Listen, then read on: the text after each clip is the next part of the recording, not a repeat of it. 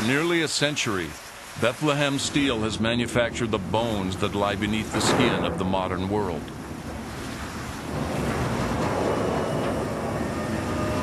Over the years, their plants have churned out more than 850 million tons of steel.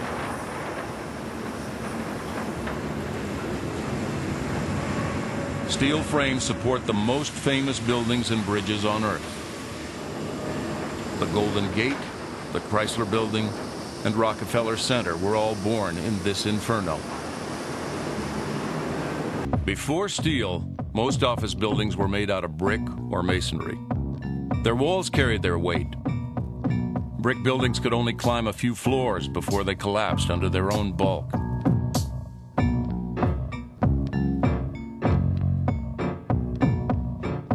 And then in the late 1800s, engineers began building around frames of steel.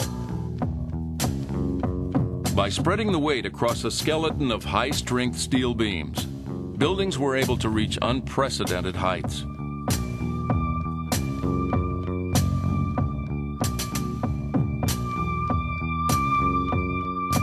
But it took the invention of the elevator to make skyscrapers a reality. They're found inside the central core of every tall building.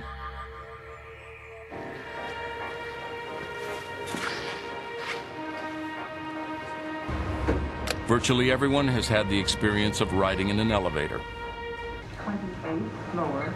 We take them for granted, but without elevators, there would be no skyscrapers. Going down.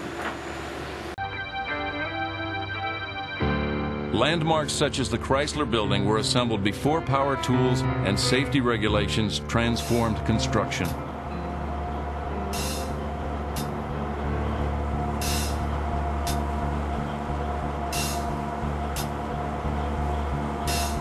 As late as the 1950s, skyscrapers were virtually handmade, riveted together by men with no fear.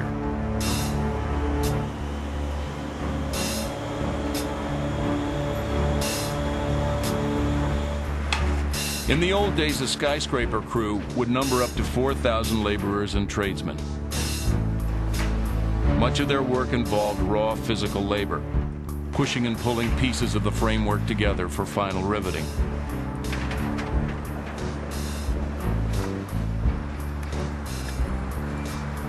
Working high in the air, four-man crews connected gargantuan I-beams with red-hot steel rivets.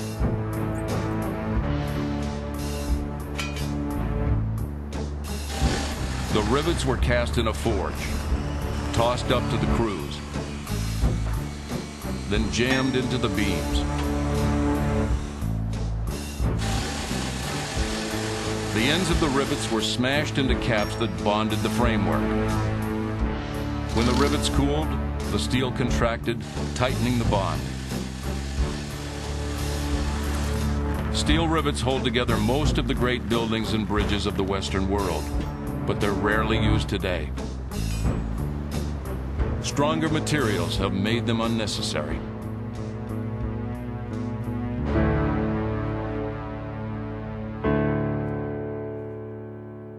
The ultimate product of the golden age of skyscrapers was finished in 1931. Construction lasted little more than a year, but it took 7 million man-hours to build.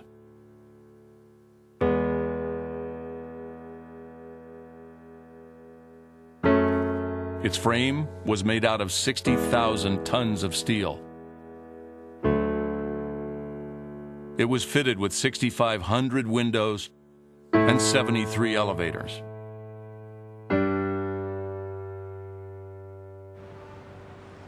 For more than 40 years, it was the world's tallest building. It is, of course, the Empire State Building.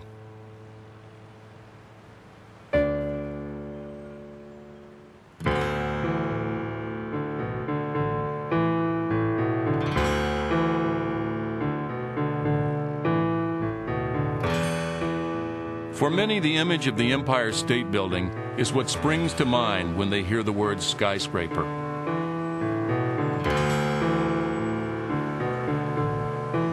Though it has become an icon, the Empire State is still a busy office building housing everything from lingerie designers to software engineers.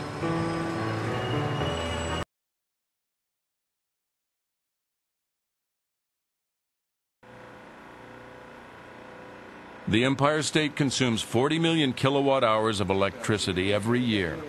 Small towns use less power. The building is strung with 473 miles of electrical wire, enough to stretch from New York to Detroit. It takes 7 electricians to keep all the circuits functioning. They are just a few of the Empire State Building's 250 employees. After the tenants go home, the building's 183 custodians go to work. A building this size generates an enormous amount of waste. More than 100 tons of trash are hauled out of here every month. Regular maintenance has kept the Empire State Building in pristine condition. Experts say that as long as it is maintained, it could stand for centuries. Other buildings on the Manhattan skyline won't be so lucky. But other buildings can't claim to be enduring symbols of a place and a people.